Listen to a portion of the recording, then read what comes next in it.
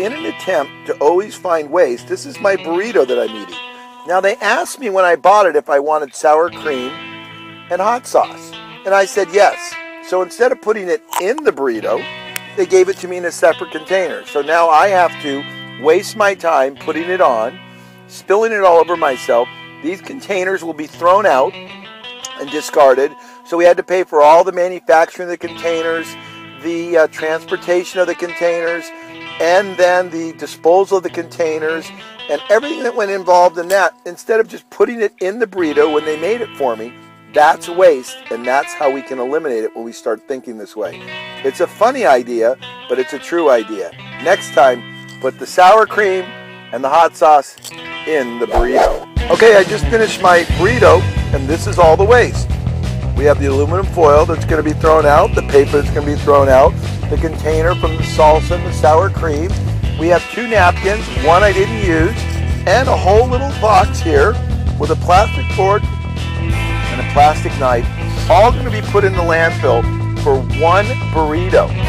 That is waste. You see what happens? We should think of ways to do this. All I really needed was the aluminum foil to wrap it in, and that was it.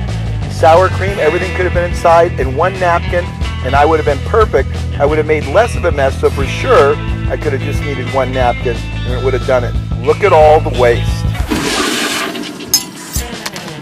Okay, I'm back at the local coffee shop, curb shops, and we're going to get ourselves a lean burrito. Watch how this is done. Hi Gina, how are you? Good, how are you? Can I get a lean burrito? Sure. I want a burrito with sour cream, hot sauce inside, aluminum foil, and nothing else in 1 napkin. Sounds good. Okay, thanks Gina. Here it comes, the lean burrito. What do we got? Aluminum foil, 1 napkin. Wow, that's amazing. Look at all the waste we eliminated. With the sour cream and everything inside. Isn't this yummy? Look at this thing. All ready to go, just the way I wanted it, just what the customer wanted, and no more and no less. I'm Paul Akers, and everywhere I go as a lean thinker, I always see waste in everything. So I wanted to show you how easy it is to start identifying it. And if you become a lean thinker, you'll see waste and then you'll want to eliminate it. And when you eliminate it, you free up valuable resources that can be allocated towards other valuable type activities. That's what lean is all about, freeing up wasted resources. Become a lean thinker. Join leanamerica.org and we'll teach you more about it and spread the word everywhere you go. Thanks a lot. I'm Paul Akers.